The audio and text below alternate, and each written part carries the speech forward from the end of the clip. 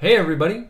Recently, Dad's Playing Games released a video announcing that my co-host Jeff would be stepping down from the channel. I would be continuing on, but we would be changing the name of the channel. And now the name has been changed, and since you've clicked on this video, you've probably read the name and seen our new logo. So this video will be explaining why I felt the channel needed a new name, what the meaning of the new name is, and what you can expect from this channel going forward.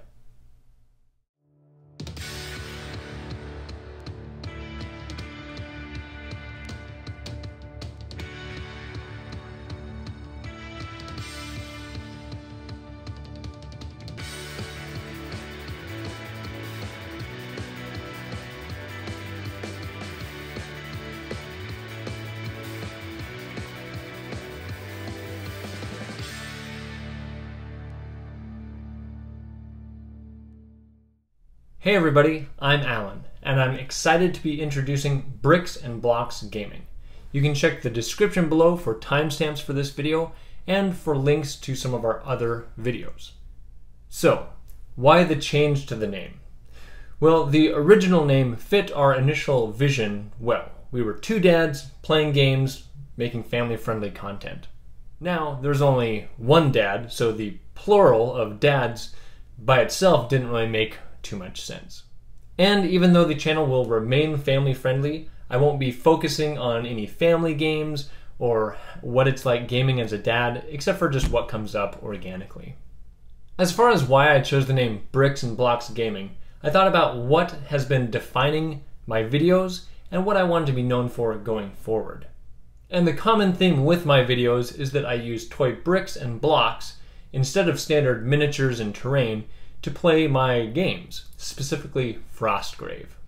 I love Lego, and for years I've been substituting my minifigures for standard game pieces in games like chess, Hero Quest. I've made entire Warhammer armies using Lego figures, Chutes and Ladders that I've played with my kids, and of course now Frostgrave, a game that encourages you to bring whatever game pieces you have, which has been really nice to continue my interest of bringing my Legos into my gaming world.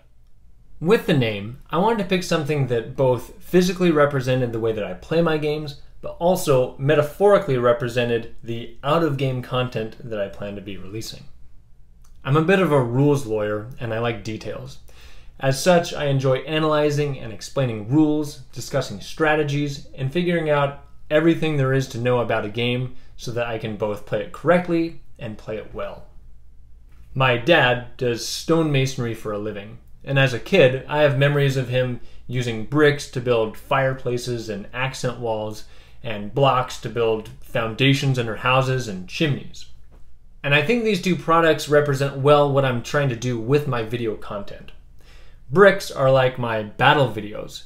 It's the finished product, what you see, the actual game in action. While blocks are like my strategy videos. They make up the foundation of a sturdy structure, or in this case, what you need to know to have a successful gaming experience.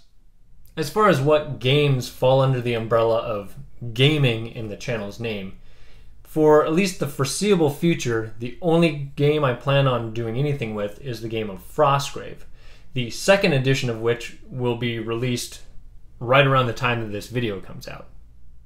I considered choosing a word in the name that was more directly related to Frostgrave, but I wanted to leave the name general enough in case I eventually decide to bring my Lego soldiers into another gaming world, like perhaps Rangers of Shadowdeep, which I do hope to do eventually.